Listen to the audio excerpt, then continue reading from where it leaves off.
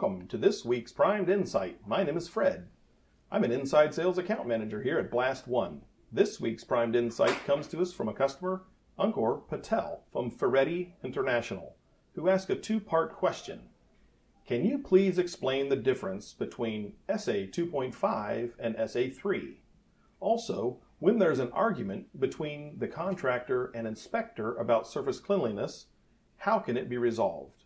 Excellent questions, Ankur.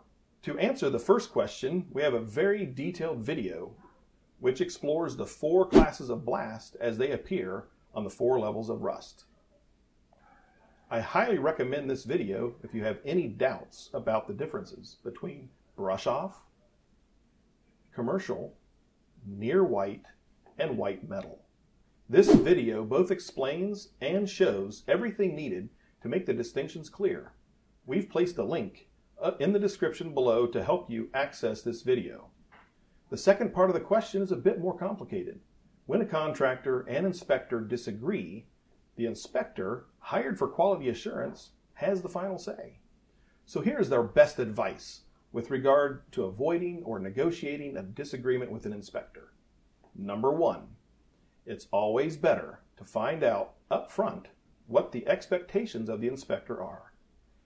If the contract mandates a white metal class of blast, SA3/SSPC 5, it would behoove you to mark out a 3x3 section of the project, blast it, and then get consensus with the inspector. Does your estimation of SA3/SSPC 5 match with theirs? If not, it's best to find out why.